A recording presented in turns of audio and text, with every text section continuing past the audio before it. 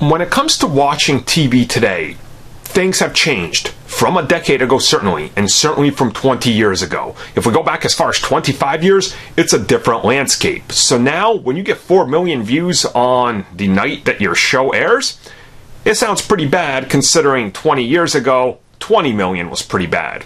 But now, with the advent of the internet, DVR, and all sorts of other features, things are looking rather different.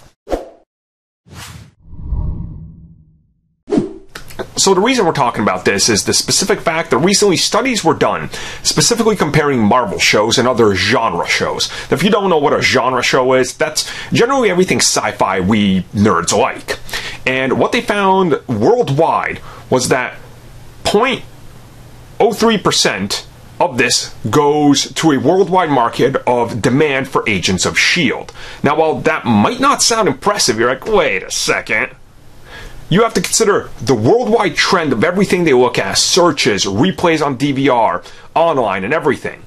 That's pretty substantial. So when Agents of S.H.I.E.L.D. comes out and does 4 million views on a night, we already see that by the end of the week, when they calculate in the replays on DVR, those numbers are higher.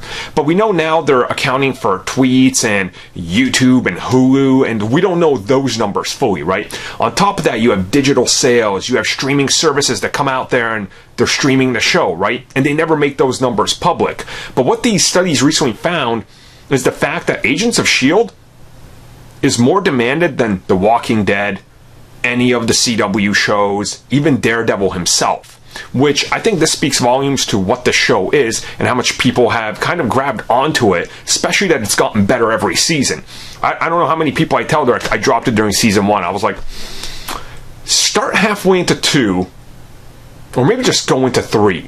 Because 3, 4, and 5 are going to blow your mind. Specifically 4. That season is like top Marvel tier. So there's a lot of stuff out there, and I think the people are starting to realize that they're going back and watching older stuff, and the demand is clearly there for it. So it's really not surprising. I mean, you just look at the Agents of S.H.I.E.L.D. fan base, and it tells you all you need to know.